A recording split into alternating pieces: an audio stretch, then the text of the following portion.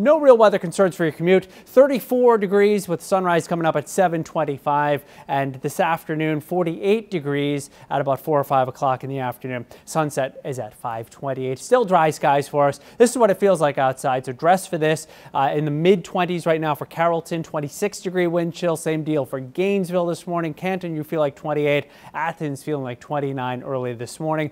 Only Blairsville is below freezing at 31 degrees.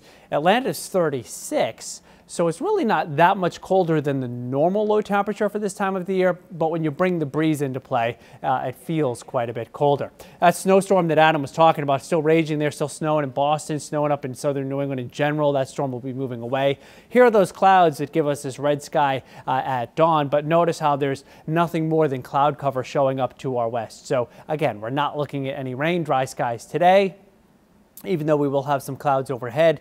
And temperatures will reach the low to mid-40s by lunchtime and top out near 50 this afternoon. Overnight tonight, back into the 30s once again with clearing skies. The wind will be a little bit lighter for us tomorrow morning. And tomorrow, with a bit more sunshine and a slightly warmer wind direction, we should get close to 60, which is not bad at all for early December. And we're into the 60s on Thursday afternoon, even as clouds stream in from the west. Now, those clouds that are coming in on Thursday may give us just a few showers on Friday, nothing more than that. Most of the day, if not all of it, on Friday will be dry, just a 30% chance of a shower. This afternoon, this is what it's going to feel like outside. So it'll feel like 43 at 2 o'clock this afternoon. So don't be deceived by that 50-degree high temperature.